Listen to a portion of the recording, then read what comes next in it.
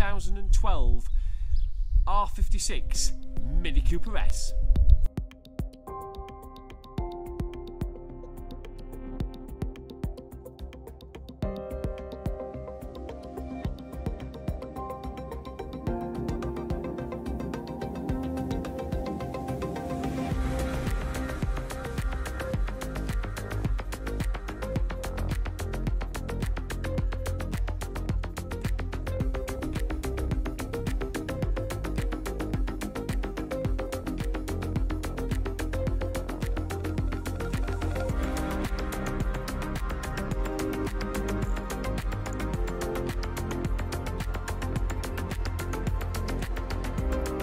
So the R56 was the second generation of the BMW Mini.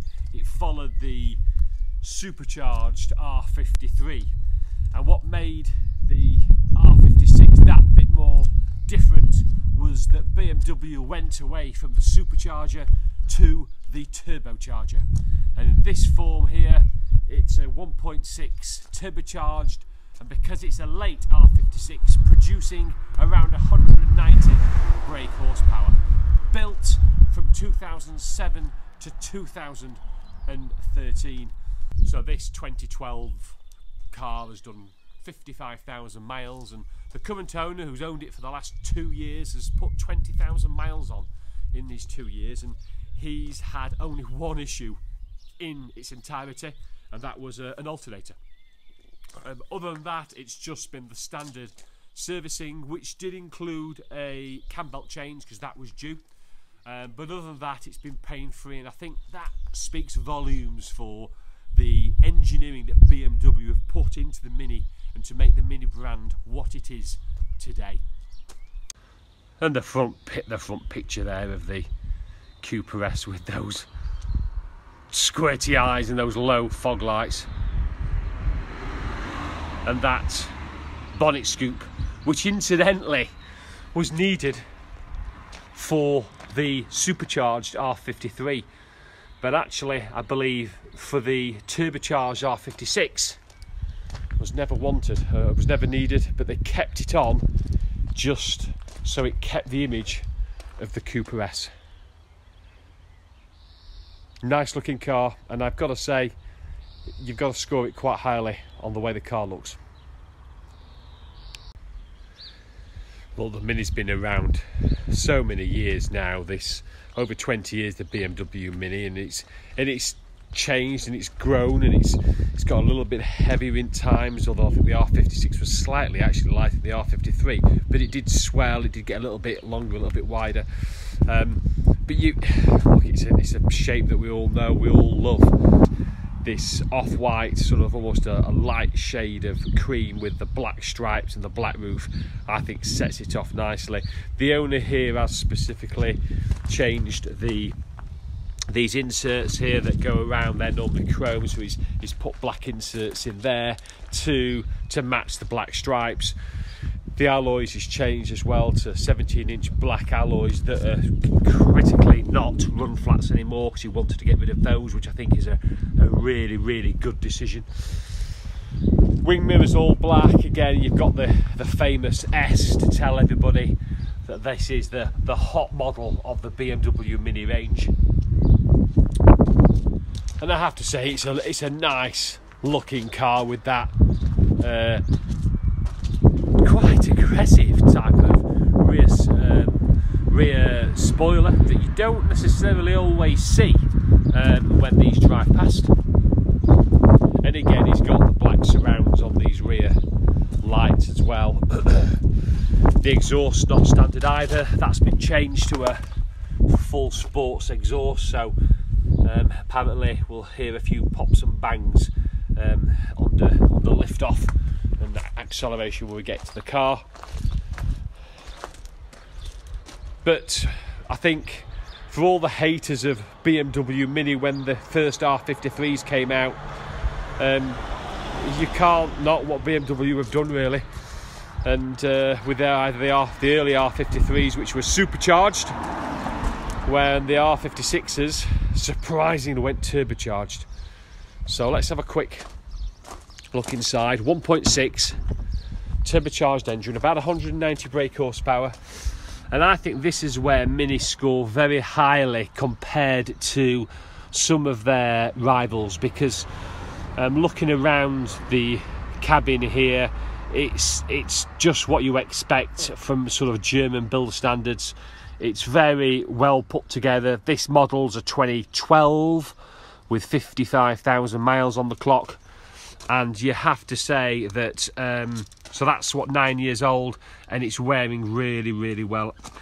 There's very little wear marks at all, and it still looks box fresh, and that has to be testament to the build quality that Minis go through here with BMW. The kick plates as well, and blazoned with, although you can't probably see that on the camera very well, blazoned with the Mini Cooper S. Not 100% sure about this fake carbon lookalike stuff personally, but again, each to their own. But if I compare this to something like my Renault Sport Clio 182, this is just a step, well, it's a league above that. Pull the seat release, and that's the space in the back. As you can see on the passenger seat there, I was sat in there, there's no leg room at all. Now that is all the way back. Clearly there's lots of space there, but the story here is that it is a Mini after all, so rear space is a little bit tight. Don't expect to be carrying too many adult passengers in the back. Let's take a look at the boot. You could argue why, when it's a Cooper S, this should all be about the driving. Don't really care what the boot's like, but actually for a lot of people these may be their only cars, and actually it's always really important. And as you can see there, that's adequate, probably on par with Fiesta, Clio, Corsa. Might be slightly smaller than probably the Fiesta and the Corsa, but they do have releases there for the rear seats to drop those, which will certainly increase your load capacity quite considerably by dropping those rear seats. The boot, again, yeah, it all feels, the doors and the boot when they shut all feel really good quality. Right, let's take the Cooper out for a spin and see what it's like. It's very difficult not to draw comparisons between this and the Renault Sport Clio 182 that I've got, and also its bigger brother, the Megane 250 Cup. So be interesting to see how it compares to those two great cars. Right, let's just wait for this car, pull out, and let's go and find some really good driving roads.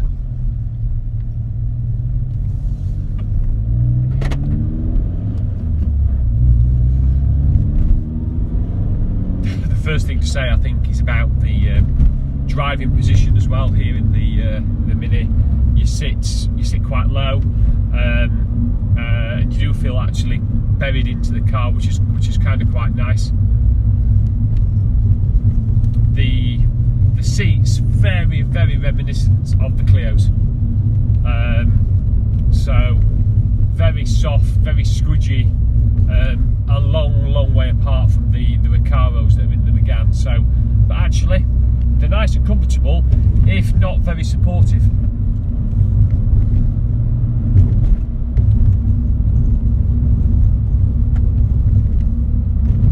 Straight away I can feel some of the quirks of the Mini. The accelerator pedal, it's floor mounted rather than the traditional type of hinged accelerator, so I can just feel that straight away. This bit of road actually really bad, and potholed, and really you're all over this road. You can probably tell with the camera, but I have to say, although the ride feels quite firm early on, it's actually riding it okay, to tell you the truth. And I think a lot of that will be down to the owners decided to get rid of those run flats and put normal standard alloys and tyres on, which I think that's the right thing to do. I just do not like run flats. They really make that ride far too harsh.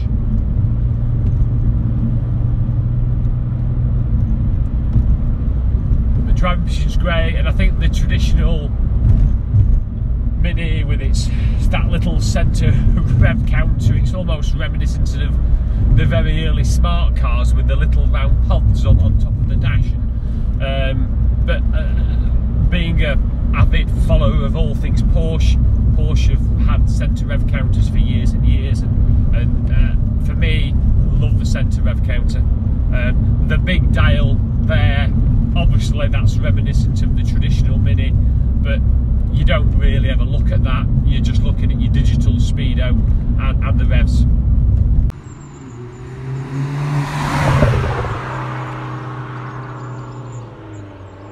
The gear change is actually really nice. Yeah, really nice gear change. And just going through these first few little twisty corners here, the steering just feels like it's weighing up really nice. I can feel what the front wheels are doing. It all feels quite intuitive straight away, and I've only been driving the car for probably a mile and a half already. And that's testament to probably the BMW engineering that's gone into this sort of Mini. Visibility's good as well, so I've got really good visibility all around. And it is a firm ride, but actually, having been driving the Megane all week, this ride for me is absolutely tolerable. It's very compliant. It makes the Megane 250s feel quite harsh and extreme on its probably larger alloys than these 17s, but yeah, the ride's actually really tolerable. Just let the car warm up full and thoroughly before we just open up the revs and see what it goes like.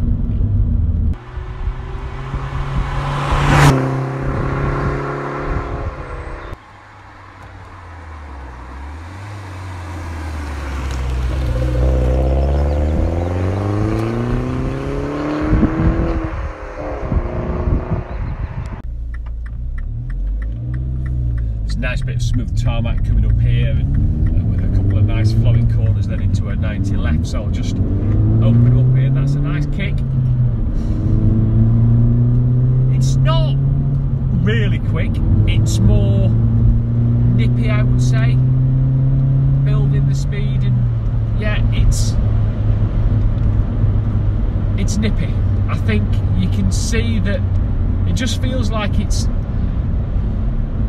similar sort of power to the Clio 182s, but where the Clio 182 feels like it's made of paper mache and rattling and rocking and flimsy, this is just feels more solid because it's BMW and it ripples through. But that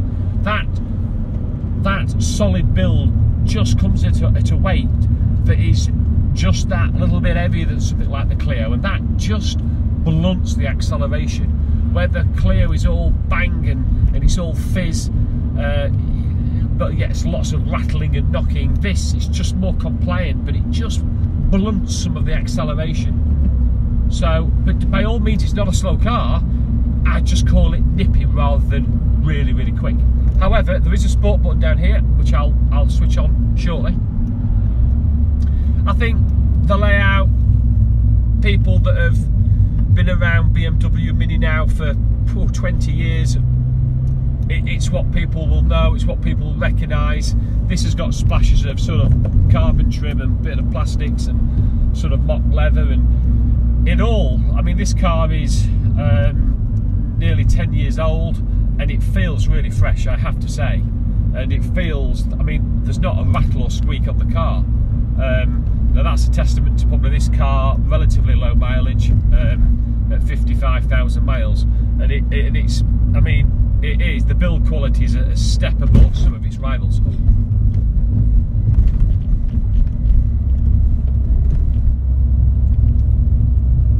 said all that, it really, cars like this are meant for how they go and how they handle, and also how they stop.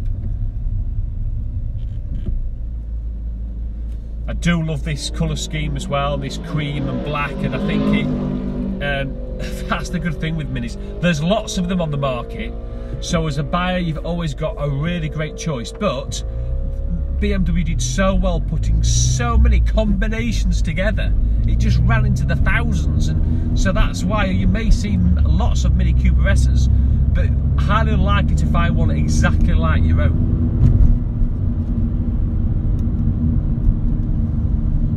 Just stuck behind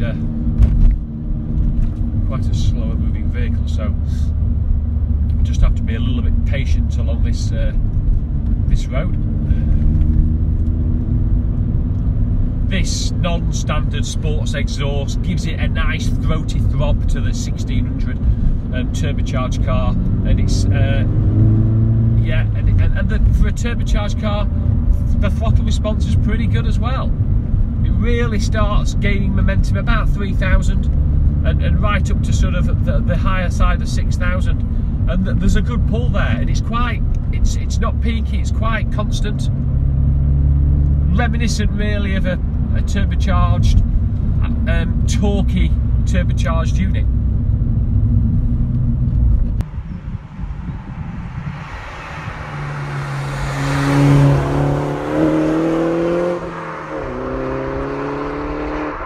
It's good, really pulling, banging hard on the brakes here for this right-hander, just into third gear.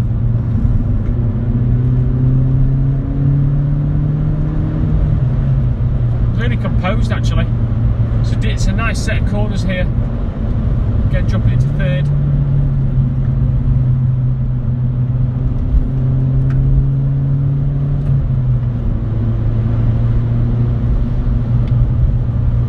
Yeah, the road's not great because it's wet in place and dry in others, so you just got to be a bit cautious. Flick it through this left-right. It's great. So it really feels like it's a really accomplished car. It's probably not as extreme as some cars, but I think Mini have pitched it for the mass market, for that everyday performance car. It can do the commuting, it can do the evening and weekend fun drives, it's got a degree of practicality, it's built really, really well. And it feels so screwed together, considering, say, this car's probably 10 years old.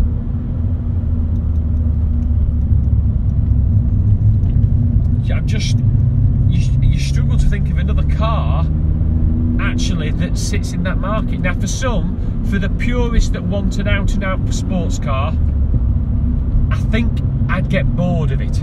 I think it'd just never be enough power, and I think I'd always be seeking a little bit more performance.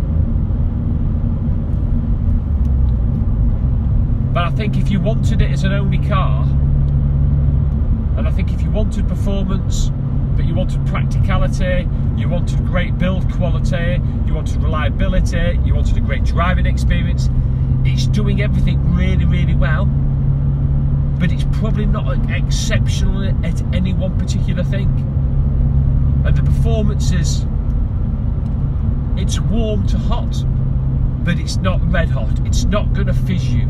It's not going to absolutely get it's not going to get you blood pumping. But I don't think BMW tried to build anything as extreme as that, because that would have been for a certain sector. They wanted to go for the mass market, and actually, as an introduction into performance cars, there's a lot to be said for the Mini Cooper S. The biggest surprise for me has been the ride. I think the ride is actually, they've got it right. This is on sports suspension now, sports springs and dampers, and it feels great. The standard tyres feel great. The ride is really, really compliant.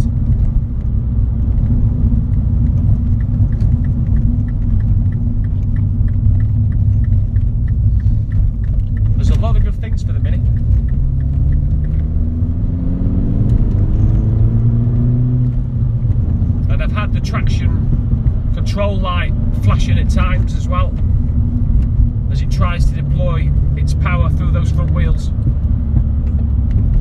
And I do love the popping and banging of this sports exhaust. Fantastic.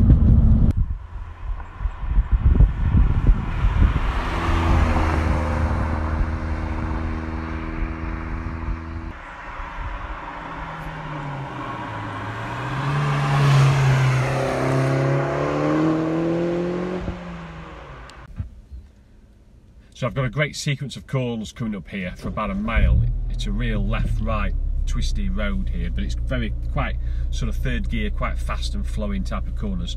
So I'm just going to switch it into sport mode. You get sport come up on the dash, and let's see what sport mode does to the driving experience.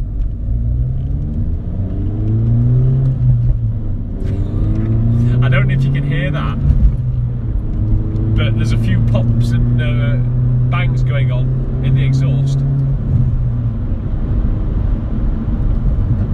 Yeah, as soon as you lift off, this right-hander there, nice, weighed up nicely.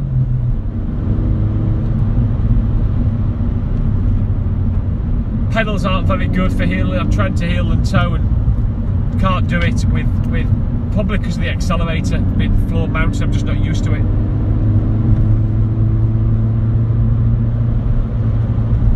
Quite a good surface along here. The Mini looks really, really capable. Hard on the brakes there.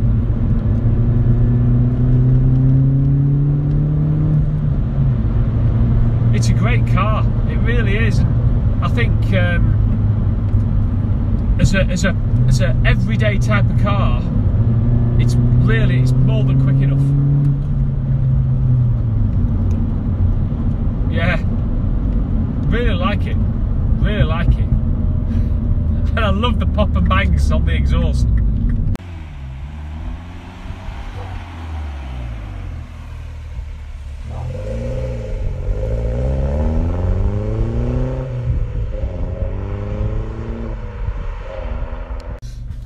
So how do I summarise my time with the Mini Cooper S R56? Well, it's a car that seems to be good at everything. I think the build of this car, the build quality, it looks and feels as quite a special place. The driving experience is good. The engine is good, providing warm if not super hot performance. The chassis, the turning, there is feedback. It's not the crispest, it's not the cleanest. It doesn't offer me as much as something like the Porsche Boxster does, but it's good, and it does everything really well without doing any one thing exceptionally well. And that's probably the biggest negative for this, because the cars that I've looked at before, the cars that make them special to me, might be really poor at many things, but there's one or two things that they are really special. And this is, as an all-round package, is an absolute great car, but it doesn't, for me, exceed in any one of those areas.